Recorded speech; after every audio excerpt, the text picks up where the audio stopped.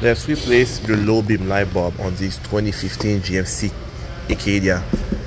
Here is the low beam light bulb. We're gonna replace it.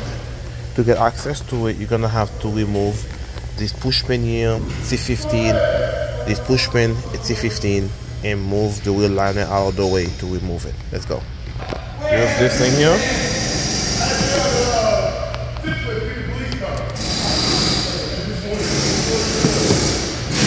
There it is. Now let's give it C15. All right. Good. Now what we're gonna do, we're gonna wire the wheel liner out. All right. So you can see the cover for the low beam. Here is this cover here. We're going to turn it counterclockwise. Here it is. And let's slip the old light bulb out.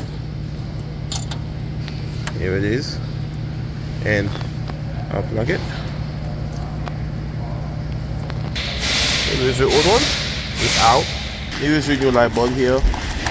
Make sure you don't touch the tip of it. Do not touch it. Okay? That's why there is a cover here for it.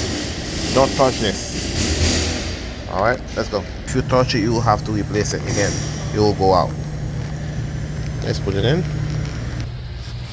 Okay. Let's turn it clockwise. Good. And put the connector in. And let's put the cover on and turn it clockwise. Let's do this. I got the cover on and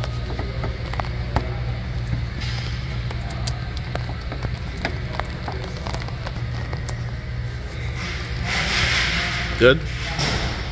And that's it, guys. Put everything back together and test your light bulb, and that'll be it. Thanks for watching, guys.